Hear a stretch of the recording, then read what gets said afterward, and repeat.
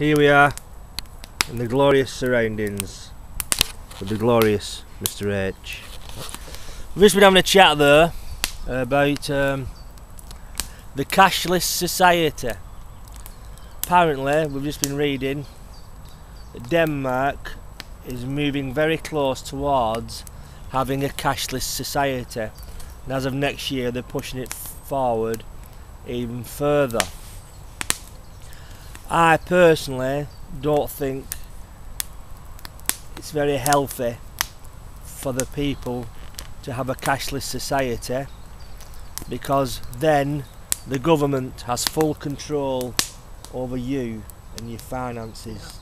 Yeah, Over to you, Mr. H. Have you any thoughts on that? Well, like you've just said, they've got that. They can shut you off like a tap. But also, there's the thing of the fraud. I mean, if you go abroad, if you travel abroad, somebody could hack into your account and you'd end up with no money. Well, there's not only that. How many times have you been to a cash point and your fucking card doesn't work? Yeah. Or it eats it. Something like that. You break down in the middle of nowhere, you've no money. There was also a thing I saw on David Icke, a point he raised, where how they'd work it. You'd go to Morrison's for your loaf and your milk, you'd whap your card in, and then it just come up screen, sorry, you owe Wonga £500, you owe such a body money, you can't have this. Yeah. You know, basically also, if you're a subversive, basically the system, they could seize your money, they could just switch you off, basically, you know. It's I think when that happens, it's another step of the new world order, the claw of it, you know, gaining ground, and you know, yeah. I find it very frightening that people want a cashless society, a world where you can just swipe your smartphone and pay for things like that. Is it the most recent iPhone?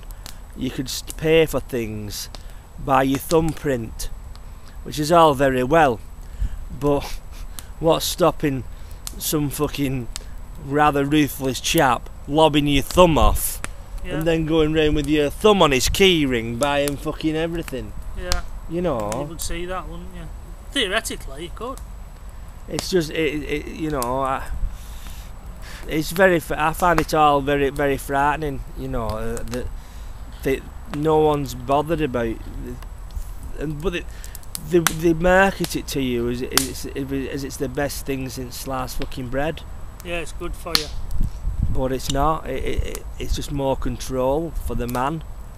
When you've not got a pound full of when you've not got pocket money in your pocket, you know. So, what's your thoughts? I'm going to sound like Richard and fucking Judy now. We have an email address now, us. It's firesidethoughts@gmail.com. So, if you want us to make a video, or if you have any topics that are not too fucking silly, we'll give it a consideration. Tell your people and your friends to subscribe and share these videos, because we're very desperate middle-aged men who need love.